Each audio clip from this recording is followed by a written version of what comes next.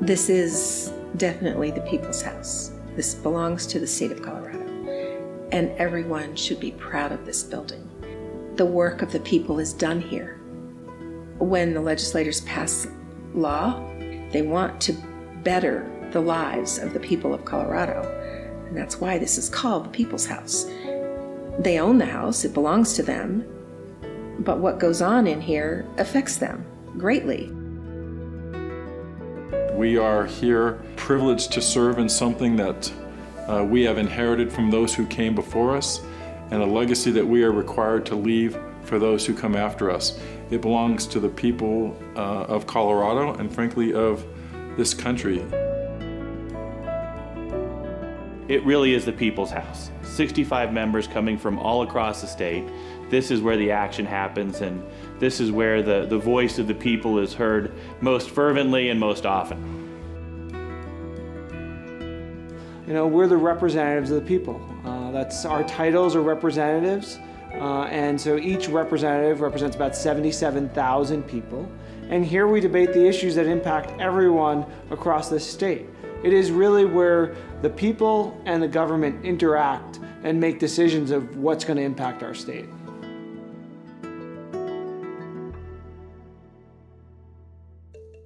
When Speaker McNulty became Speaker, the one thing he said to me was, before I leave office, I want the crooked radiator fixed.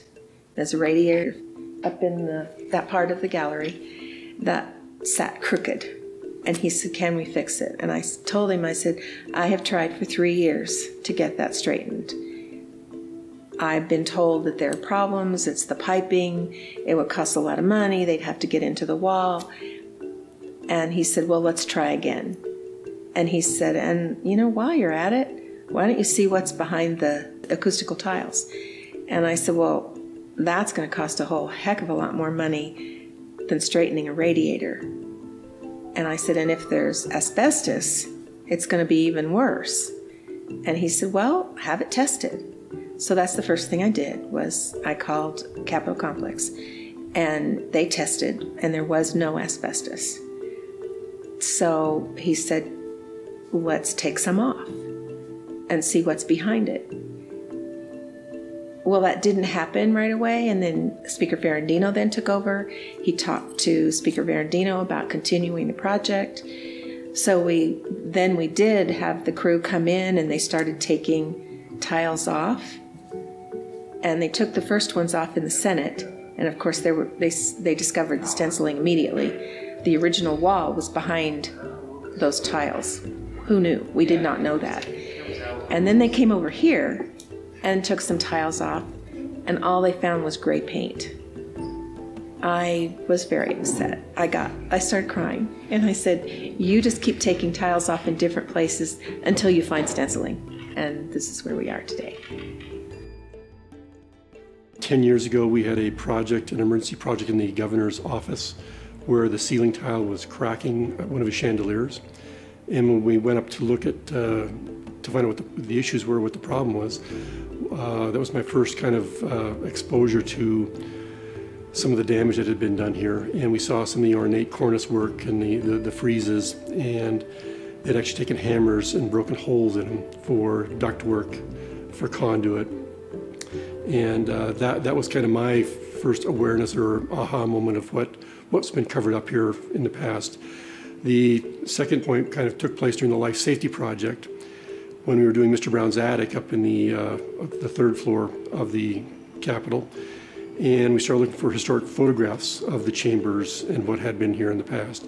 And that's when we were first brought aware of what could be under the acoustic ceiling tile. And the acoustic tile was installed in 1956 for acoustic reasons. And not only did they do the walls, but they did the ceilings. They covered up the skylight, they covered up the coffer, all in the name of progress, I guess you could say. And now we're going back and restoring it to its 1905 conditions.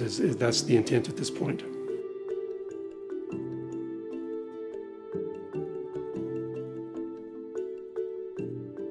Once the stenciling was uncovered, I mean, that was kind of a dramatic moment for both in the House and the Senate. and there was quite a rush of people coming over from around the Capitol to look at it. And the state you see right now is dated back to 1905. We have photographs of both the House and the Senate, and that's our period of historic significance from 1905 to approximately 1956 or 1960 when it was covered up. The color of the stenciling is much darker now than it was when it was first installed, due to 50, 60 years of cigar smoke, cigarette smoke, and actually the gas lamps that were used to light the Capitol. The first 10 years it was open. And it's really a work in progress. As we've uncovered things, we thought the stenciling you see now was the original stenciling. We now know it is not the original stenciling. We found 10 more patterns in the Senate and 6 more patterns in the House. And at this point, we're going to document what they are, but we're not going to expose them. And at one time, we talked about painting over the stenciling on the lower level and then putting fresh stencils on top of that. At this point, we're looking at conserving the stenciling and repairing them and keeping as much of the original color and the original stencils as possible.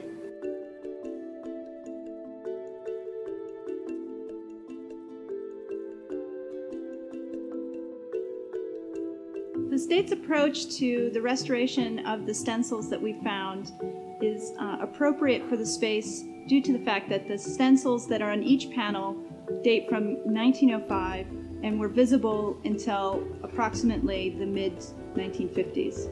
So 50 years of history of a 100-plus-year-old Capitol makes them the more significant of our two choices. The images that we found with the infrared camera, we can't actually date. We don't have any photographs or any historical evidence for when they appeared on the walls. They could have appeared and been there for 2 days before they were painted over by the stencils that we see now, or they could have been there for 10 years, and we just are not certain.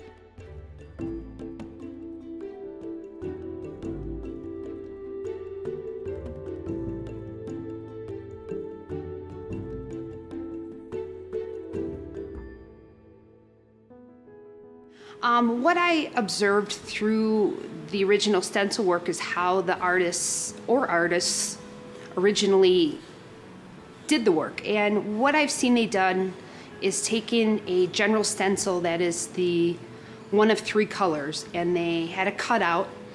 They applied it with a brush, the paint, and then from there they would go in by hand and bring out the highlights and the lowlights on top of each general stencil color. What I'm doing is duplicating exactly what they did.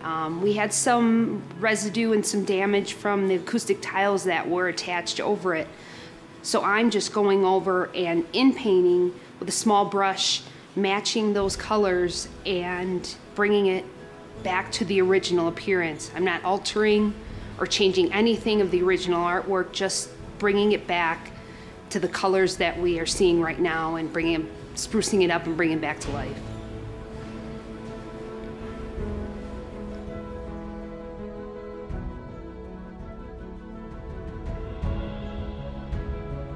I had gone over and cleaned the stencil. It wasn't very dirty, so it's all in good shape. From there, I mix a palette of pretty much all the colors in the spectrum and go through and match section by section, because it varies, to the color that I see. And my goal is so that as anyone comes up, they can't tell anywhere where there was damage or a missing element. I go in and match exactly until I get it right, and go over and make sure that everything is smoothed right into the whole stencil work.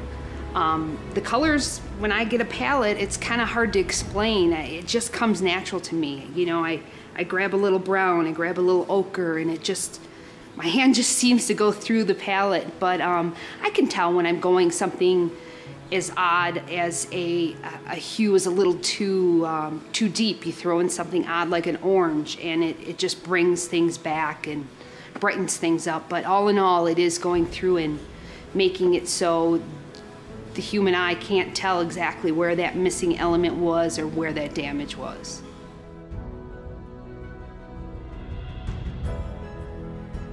I think if the original painters were still here and could see me doing this, they would be pretty happy, because I'm not changing anything. I'm bringing back the hand that they put on there.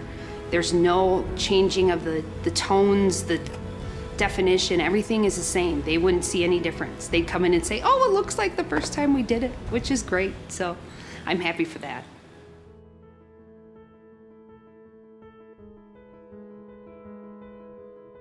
My family started in stained glass in about the early 1700s in Liverpool, England.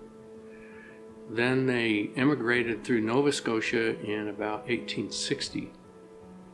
And then my great-grandfather ended up in Denver in about 1868.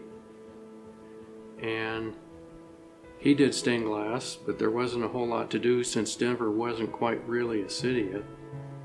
I don't think most of the tents that were here had stained glass in them. So, and then I picked up the business because I started when I was 7. So I've been doing it for probably 60 years now.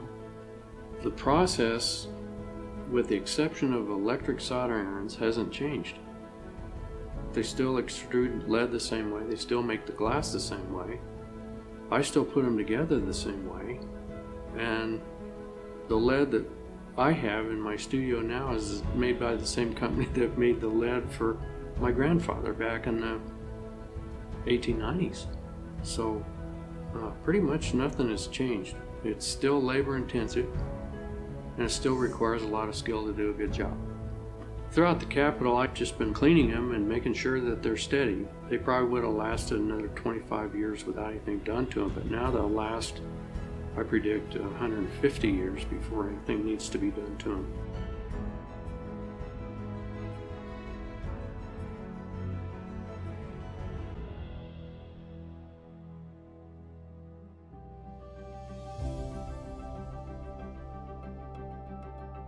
In the House and Senate chambers, there was acoustic tile that had been glued to the wall, and our mission was to remove that and go back to a historic look that's based on photographs that we have from 1905. So the process was we took the tiles and simply pulled them off, and what was left behind was the glue dollops that attached those to the wall. And we were able to run a hat channel on the wall to space the new material that we were going to apply, which is acoustic plaster material that is more of a similar look to the original plaster rather than the ugly tiles that we removed. And so that plaster was applied to the walls on the furring hat channel, and that surface was then color matched to what the original color was, and then hand stenciled and painted back to have that historic look.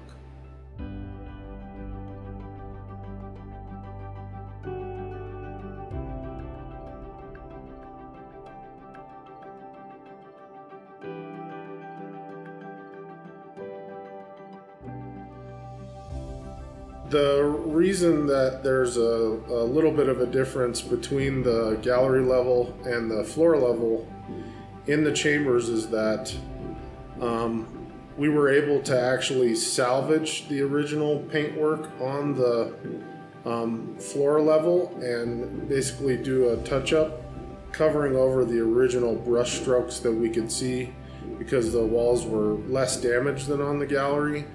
And we were able to compensate for the acoustic loss that we may have had by removing an acoustic surface from the lower level. We were able to compensate with the greater technology in speaker and audio equipment. Also, one of the more interesting elements is where there were light bulbs that surround both the top of the chamber and the areas between the gallery and floor. And those light bulbs are no longer functional because of efficiency, as well as heat production and for safety. So what's behind the light bulbs is actually a gilded rosette, which we think probably was intended as also a reflector, so the gilded surface would help reflect the really low wattage of those old light bulbs.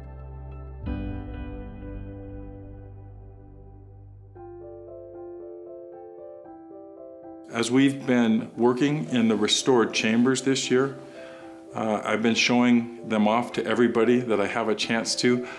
When we were getting ready for the session and doing our practice runs at working on the floor, virtually any tourist that was coming through the lobby that I could get to, I was bringing into the chamber and saying, you have to come in and experience this. And I had a high school kid out of a group of students ask me, how do we justify the expense of the millions of dollars when there are so many competing needs? And that is the typical challenge of being a legislator, is a finite amount of dollars and an infinite amount of requests. And I looked at him and I thought about it for a minute and I said, you know, this place is not just an office building. It's not just a place we work. It's not just a part of our history. What it is, it's a symbol of the liberty and the freedom and the sacrifice of living in a nation that's unlike any place else on the planet or any other time in history. And Colorado's capital encapsulates all that. And if we don't find a commitment to preserve that, we're going to lose it. That's what this place represents. It's costly and it's worth every penny. The Capitol's not quite like any other building. The value of restoration is that we're really trying to fully honor the history of the building. We don't have a lot of spaces that really capture history quite as strongly as I think the Capitol does for the state of Colorado. So while you could do some shortcuts and you could simply just fix what is broken, in order to really honor the place of the Capitol in Colorado's history and what it means to the people of the state, you really need to focus on restoring it as much as possible to the original design, the original feel, the original materials, so that we can keep that living history for future generations. It's my hope that the future legislators will do what the members of the 68th, 69th, and 70th General Assemblies have done. They've really cared about the restoration of not only the Senate, but of the entire building. And so I hope that they have the foresight to go ahead and say, this is still important. We still want to continue working on the Capitol building. The records we have indicate in 1956, they covered the coffer up for acoustic reasons. That's the same time they did the ceiling and the walls. And I guess at the time they thought they were doing the right thing. They did help preserve it. They didn't destroy it completely. But since it was covered up over the years, additional damage has been done with fire sprinklers being added to it, alarm systems, structural supports. And the intent now is to go back to the original 1903 look, opening up the coffer and exposing the stenciling.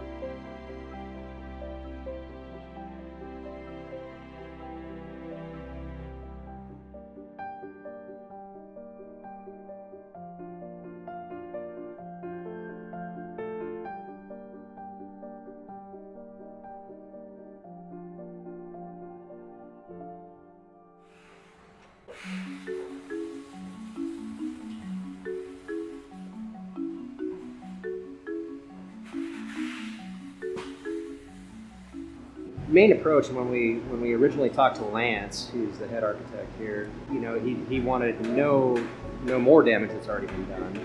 And obviously you can't really blend things without, you have to touch some of the components around what we're working on. But if we keep that to a minimal and we're able to blend that damage, that's the approach. There's a bit of a judgment call involved, and it kind of ties back into what your experience and technique is.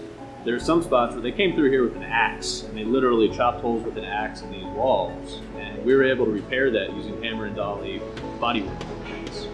Other places they used a torch and they cut out large chunks and they're just gone forever. So there we've got to figure out what was in place and replicate that part and install it. So it's a blend. There's a point where the damage is too far for us to bring it back, and we have to make new parts and stick them in.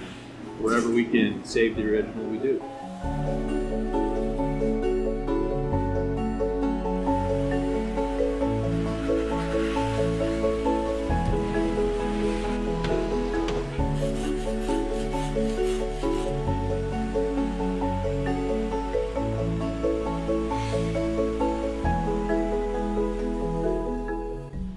Everything that they did the best they could by hand at the time, and we're matching our pieces to handmade parts. So you can't just have a bunch of parts cranked out in the factory and expect them to fit. They have to be individually fitted on site.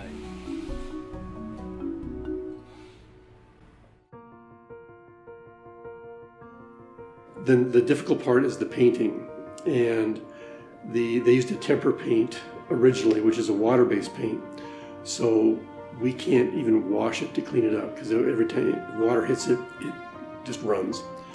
So the intent now is to document everything that's there, to preserve it for the record, and then basically wash it off and go back and recreate the stenciling again with new paint, not water-based, so it'll last much longer in the future.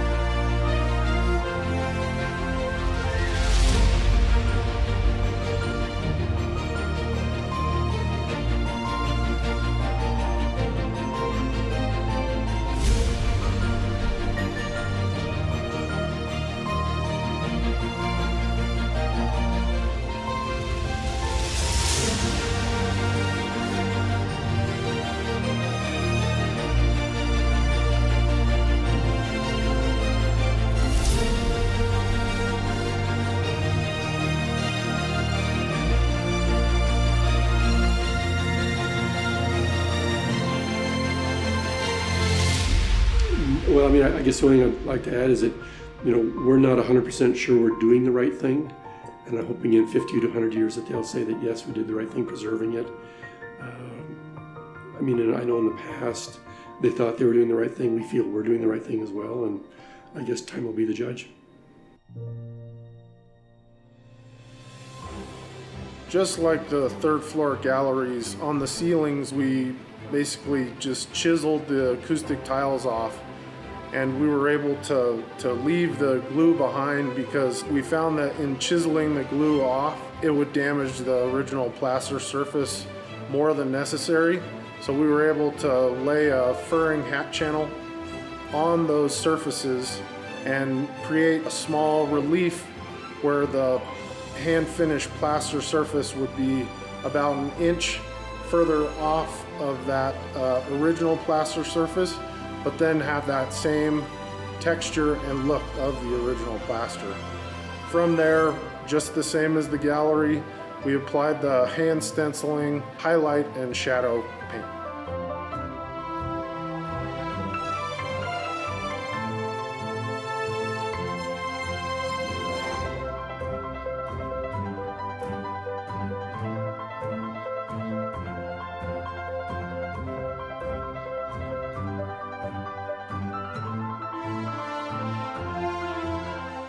In removing the plaster ceiling, then we uncovered all the damaged plasterwork.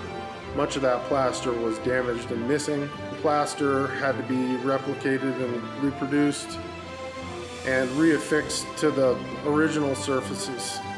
Some of this was done by remolding based off of original pieces, and some was actually hand sculpted in place to disturb the historic fabric as little as possible.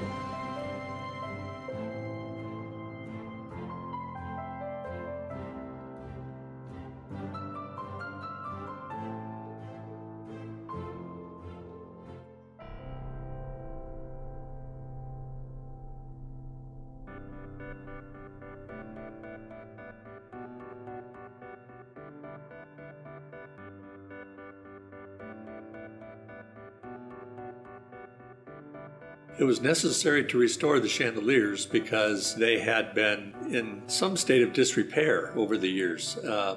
There had been some rework done to them when the ceilings were lowered in the House and the Senate chambers maybe 50 years ago or so. And the whole top 2 sections or 3 sections of each of those chandeliers had been removed. Those chandeliers were originally gas and electric combination because the building had gas before it had electric. For the first couple of decades that those fixtures hung here, they relied on gas when the electric would go out. Today we have other solutions for providing more light in these spaces. So the process of restoring the chandeliers starts with obviously taking them down and disassembling them. There's with all the new parts that we had to make, the castings and the spinnings and the tubing, the extrusions, the canopy, etc. There's over 3,000 parts on the chandelier. Weighs a little over 1,700 pounds. So each part had to be, the original finish had to be taken down to bare metal. Those parts had been polished a lot, and so there was a lot of residue from polishing compound and all the casting grooves and things, all that had to be cleaned out. Once the bare metal had been exposed, the brass is then polished to a mirror-like finish, and then it is coated with Incralac, which is an architecturally specified lacquer. It's an acrylic lacquer, perfectly clear like water, and it has a UV inhibitor.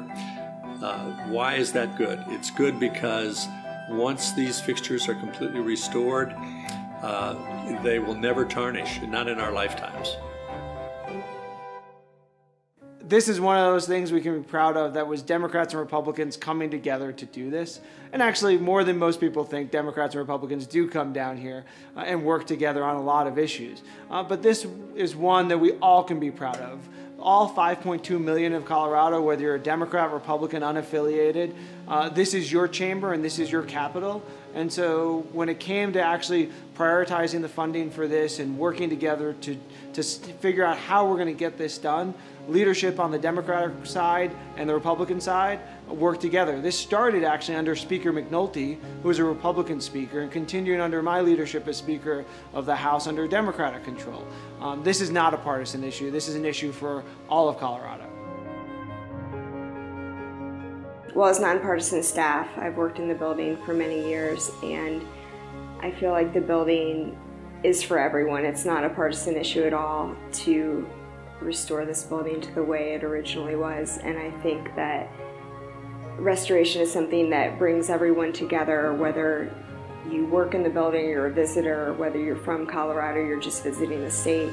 And I think it's a really great focus for everyone to be able to be part of, regardless of party affiliation. And even though the Capitol can be a very political place, I think that the restoration is just something that transcends that and is available for everyone to enjoy. I view the restoration of the Capitol as a bipartisan issue. This is one where Republicans and Democrats have come together to make it happen. We haven't fought about it. We haven't picked sides. We've come together to make this happen, not for us as Republicans or not for them as Democrats, but for all of us as Coloradans. And I think that shows, A, how proud we are of our state, B, how much we recognize the need to remember our history, and finally, that we care about our future. Restoration is not a partisan issue. Speaker McNulty is a Republican. Speaker Ferrandino is a Democrat. Speaker Hullinghorst is a Democrat. They all feel restoring this building, restoring especially this chamber, but then restoring the building is important for the people of Colorado. I mean, this is the people's house and they should be proud of it. They shouldn't come into a crumbling building. We have repaired a lot of things over the years, but repairing doesn't make it beautiful. Repairing just fixes cracks and broken things. Restoring it brings it back to the grandeur that it should be, that it had in the beginning. I think maybe it might encourage members to look at the beauty of this building and realize what their job really is, have a little bit better respect for the institution, respect for the building. It's hard to respect a building when it's in disrepair. When it's beautiful like this, I think it makes you think a little bit more about what you're doing here.